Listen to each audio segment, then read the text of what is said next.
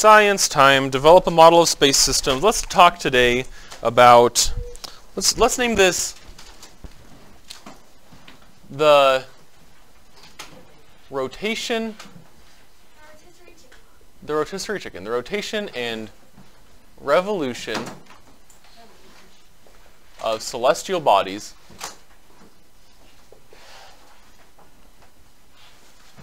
and the effects thereof. Or name it whatever you want. This is what I'm naming it. The rotation and revolution of celestial bodies and the effects thereof. I like that. It sounds like this is a scientific paper. Do you understand what this means? Let's have someone to explain this. What's kind of the key word of this structure here? You. Celestial. Yep. Celestial bodies. So let's define celestial bodies real quick. What's a celestial bodies? Anything that... Yeah. Celestial bodies are objects in space. Let's get some examples. Stars. Stars. That's a great first example. What's another one? No, let's not put alien. Asteroids. Big time rush. Yep. Big time rush is a celestial body. Fate. The sun. The sun is a star. So we'll just put stars. What else? Planets. Moons. Yeah. Well, things like we could include things like galaxies and black holes. Ethan. Pulsars. Sure. Which are actually a type of star too, but we'll put it because I like it. Pulsars. Yeah. There's all celestial bodies. Thank you. Milky Way. Yeah. Galaxies. Let's just put that. Galaxies. All of these are celestial bodies. They're just things in space. Okay? So if we're talking about the rotation and revolution, let's now define rotation and revolution. Are they the same thing? Are rotation and revolution the same? No. Ah, yep, you're right. They're not the same. Something spinning. And revolution is... So they both have to do with what? What's the comparison between rotation and revolution? They are both what? Specifically in what kind of movement? Circle. Yeah, circular movements. They're both circular movements. Like revulsion. Circular movements. Revolving. But they're different in that... Yes. Yes. Circular movements, but rotation is spinning how? Gunner, stand up. Gunner, stand up. Come over here so the camera can see. Is it wait? You want to be on the camera? Yes, I do. Okay. Come over so the camera can see you. Rotate. Thanks. Revolve around the podium. There you go. Now burn that into your memory, everyone. Thank you, Gunner. Go sit down. Good job, Gunner. Yay! Let's give him a round of applause. Okay, a vast applauding. Okay, spin about. How was Gunner spinning? What was he spinning around? The podium. No. In the rotation. What was he spinning around when he was rotating? Sorry. Yeah, himself. His. What would we say? Gravity. Some of us will say axle, but that would be slightly incorrect. His what? Rotating about its axis. Axis. Is moving around an external object. So I did both. Yeah, he did both. So he rotated the first time, and the second time he revolved around the podium. And the Earth does And the Earth does both. both. Good. Yeah. So let's draw a little diagram where in our analogy, the Earth now is Gunner, and the podium is the sun. It's not to scale. So let's draw a little diagram. Where does the sun go? In the middle. Let's put it in the middle. Should we draw a face on the sun? No, this is science class. That's too childish. Okay, and then we have the Earth. So the Earth rotates, and it also revolves. Oh. It rotates and it revolves. Does anything revolve around Earth? The moon around Earth. Here, the moon. Does the moon rotate? Yeah, it does. In fact, the moon revolves and it rotates, and both for the moon, the period. You know what a period is? What is a period? Yeah, how long it takes for something to happen. Period is how long. It takes for a periodic thing to happen. What does it mean for it to be periodic? We talked about this before. The era. It needs to be a certain era. No. It begins in Yeah, it repeats is what I'm looking for. It repeats. So the period is how long in the. So how long does it take for Earth? Let's do a little column here for Earth. Sorry, I got started on the moon. We'll do that in a second.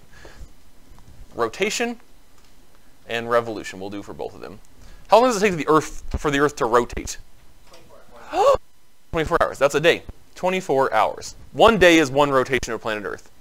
When you're a child, or when humanity was a child, when the civilizations were young, people really thought that the sun revolved around the Earth. That when the sun was moving through the sky, in mythology, pulled by Apollo, or rolled across the sky by a dung beetle in Egyptian mythology. Very great mythology. Wrong, but great mythology. But people really thought that the sun was actually physically moving. And the sun does move, but it's not moving through our sky. We think the sun is moving through the sky because the Earth is rotating.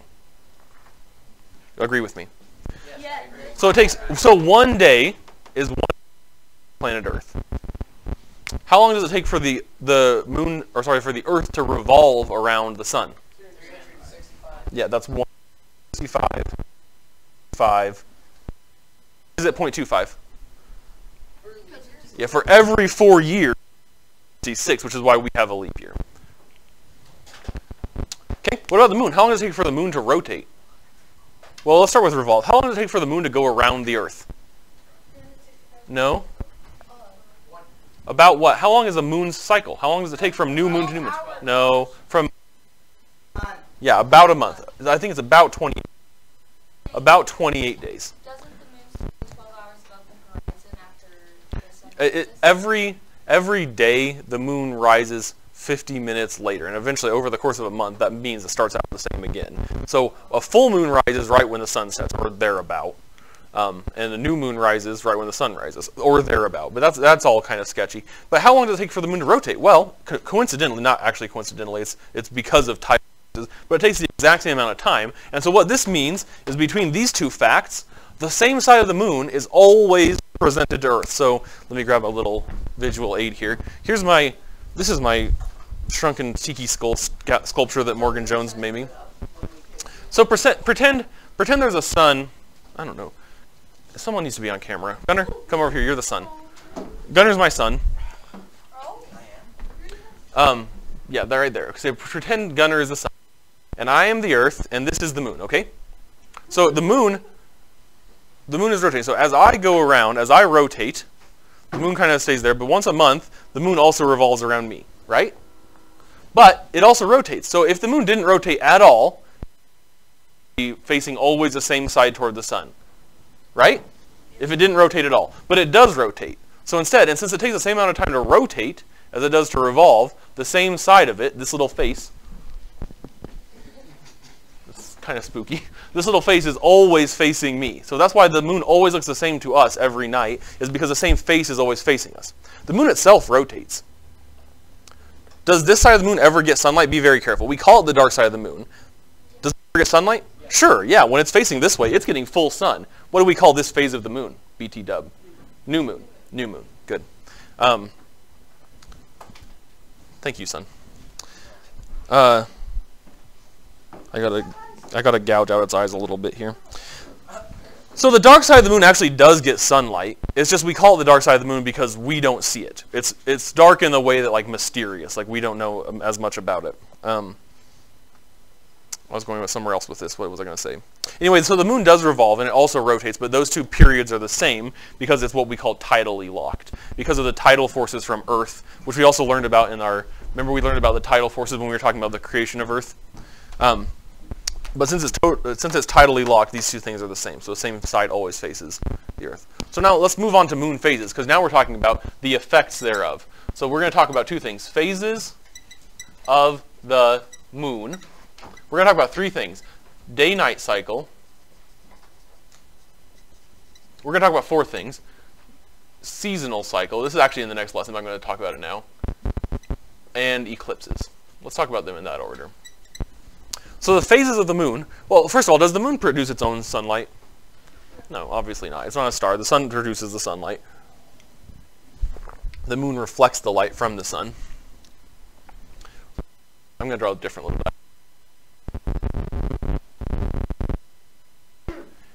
God bless you. God bless you. Producing sunlight. Here's the moon. What moon phase are we seeing here in this diagram? Full moon. Full moon. Because look, here's nighttime on Earth. How can you tell? Well, it's facing the side away from the sun. And so from the night side, we would see the whole moon. That's the full moon.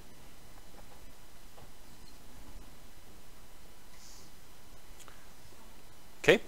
I'm going to have to erase it because I could draw it further on, but that would make it seem like this happens only once a year. Because remember, this cycle is a year as the Earth rotates, as the Earth revolves. I'm going to draw the moon rotating. So that's the full moon, is when they're all kind of in a line like that. And we'll talk about special cases of that in a little while. What about when the moon is here? What are we seeing? Oops, sorry.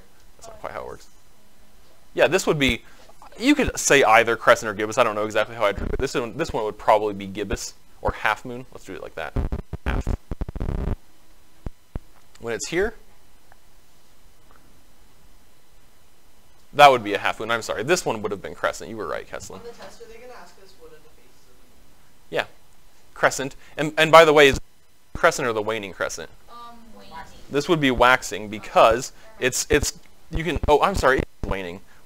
I mean, forgive me. It is the waning crescent because it's going from full moon to new moon will be over here.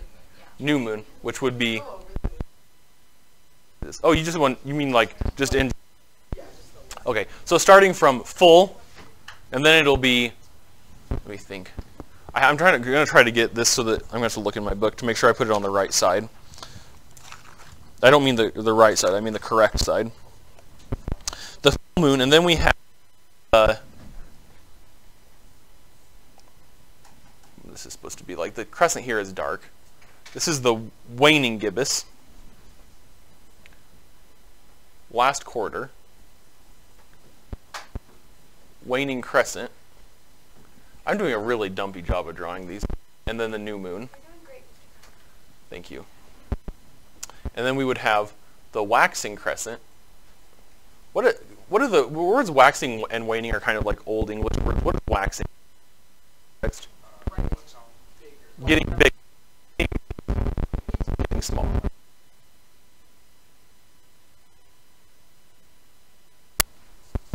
First quarter, and then over here we have this, and then over here we have full moon again.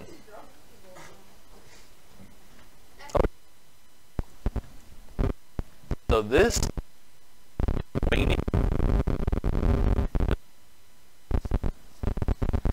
is waxia. Waxing. This is what? What's this? What's this? New moon. What's this? Full moon. What's this? It's also the full moon. Because it's periodic. It happens again and again and again. It's periodic, okay? Does it make sense why this happens? Facelift? No. It's because the sun is shining on different parts of the moon as it does its own cycle. How many times does this happen in a year? 28 days. No, you think it's 12 because there are 12 months, but this is not a month, is it? In fact, it's very, very close. Someone get a calculator real quick, or do it in your head. Actually, this will be good for your math practice. What is 365 divided by? 365 divided by 28. Yep. We should play some non-copyright infringement Jeopardy music. No, don't. You can't. Kesslin, I'm going to get copyright struck by YouTube, and they're going to come set my house on fire. Yeah, so it's almost exactly what? Now do 364 divided by 28.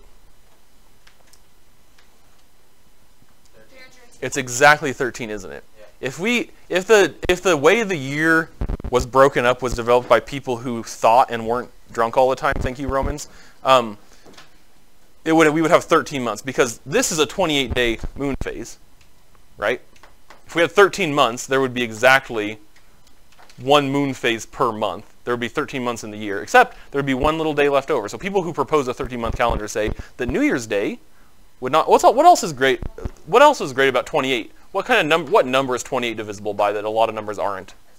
5. No. Is 28 divisible by 5? Let's try again. No. What number that a lot of other numbers aren't? Does it? And what is special about 7 in our timekeeping? There's 7 days in a week. So this is, for a lot of reasons, I guess this has become my platform for talking about a 13-month year. But for a lot of reasons, 28 days in a month would be better. Because how many weeks are in a month? About 4. Well, sometimes, though, there are...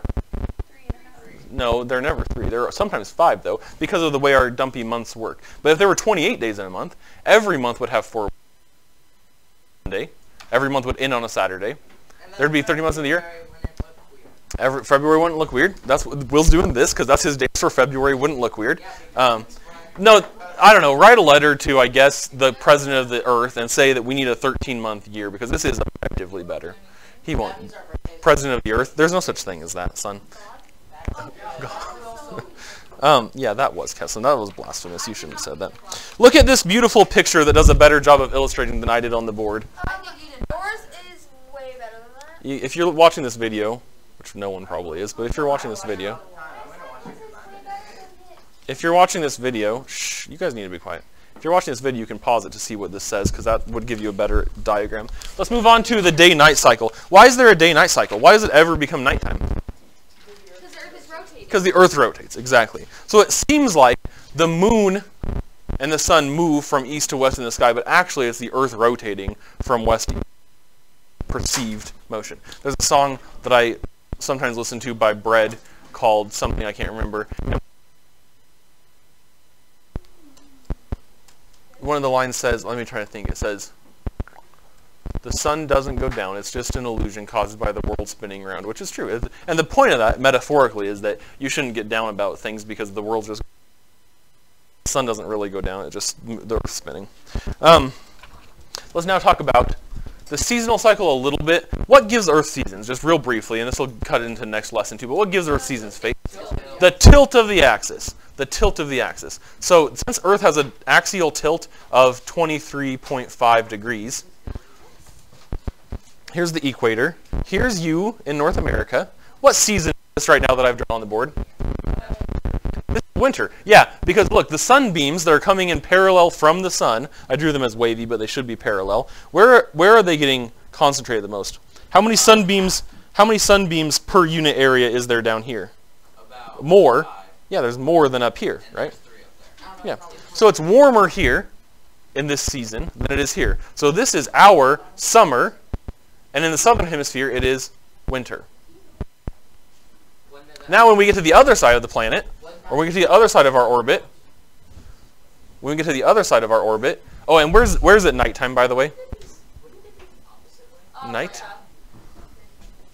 It would be summer in the southern hemisphere. Oh yeah, I'm sorry. I wrote them wrong. We said them wrong. Write them down wrong. Thank you. Okay, and then over here, here's you again. This time you're just wearing a bikini because it's summertime. Oops, I gave it away. Summertime. And in here it's wintertime because the same reason, the parallel beams of the sun are striking that more squarely. Hey, where could you live if you liked it being summertime all the time? Yeah, the equator. And in fact, we have these things also called the Tropic of Cancer and the please stop talking, let me speak. The Tropic of Cancer and the Tropic of Capricorn are 23.5 degrees north and south of the equator. Do you think that's a coincidence? Do you think that... No, 23.5 degrees of, in this case, angle, and in this case, latitude and longitude. Because the tropics are the areas between that, where the sun can fully strike that dead on. Like the tropics indicate the area of planet Earth where the sun can be... That doesn't happen here. Interestingly, there's one United States of America which is below the Tropic of Cancer, and that is Hawaii. And on Hawaii, they have a one day of the year, or actually, it might be more than one day, but the Hawaiian Islands are south of the Tropic. So they have something called Lanai Noon, where the sun is dead ahead, like right overhead, and so things cast a shadow only straight down. So instead of having oblique shadows, and it looks really trippy. It does look like a poorly rendered video game because things that are like if you had just a pole, like if you had a dry erase marker just sitting in the ground, it would cast no shadow at all because the sun is right ahead. And so it just looks like a floating marker on your poorly rendered video game. Okay, last thing, eclipses. Eclipses. What's an eclipse? Is an object in front of it. Okay, in one word, what other simple object is an eclipse? Celestial. No, in one word, what other very simple thing that we can see lots of in here? An eclipse is a what? Shadow. An eclipse is a shadow. An eclipse is just a shadow of one celestial body on another. Shadow of one celestial body of another is an eclipse. When can what is casting the shadow in a solar eclipse? The moon is casting the shadow on Earth. What is casting the shadow in a lunar eclipse? No. The sun's producing the light. The Earth is producing a shadow on the moon. During what? Here's a trick question. Think about it. Talk with your partner for a second and think about it. During what moon phase must a solar eclipse occur? Let's go back here. Let's look at our diagram. Here, remember, here's Earth.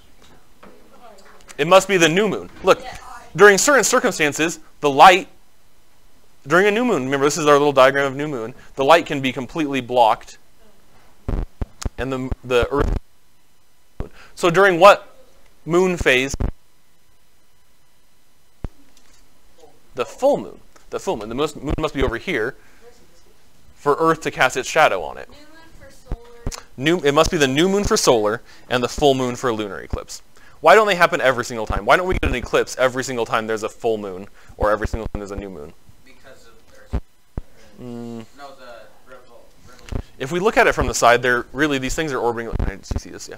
Here's the sun. Here's what we call the ecliptic. It's a perfectly straight line, which I did not draw, through the sun. And the Earth's orbit is actually slightly what we call eccentric.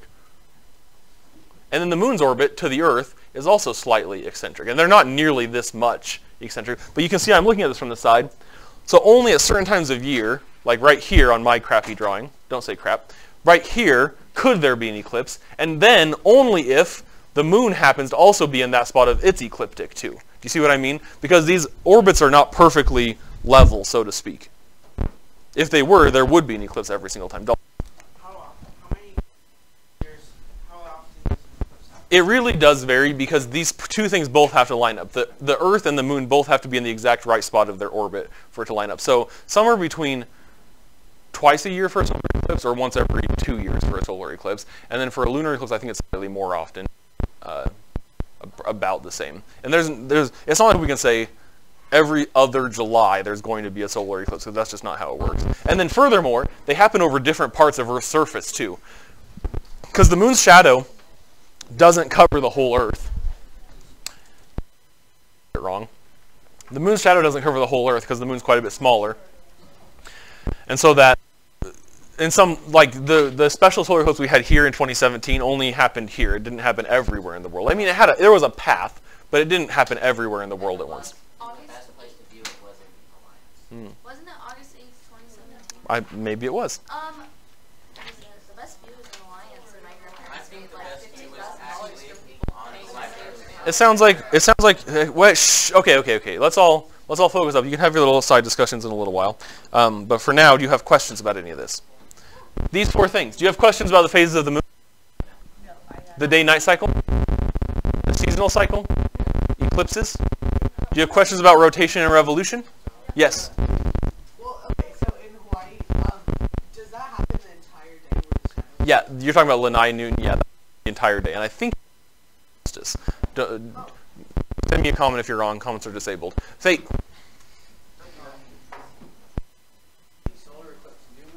The solar eclipse can only happen during a new moon, and the lunar eclipse can only happen during a full moon. Questions?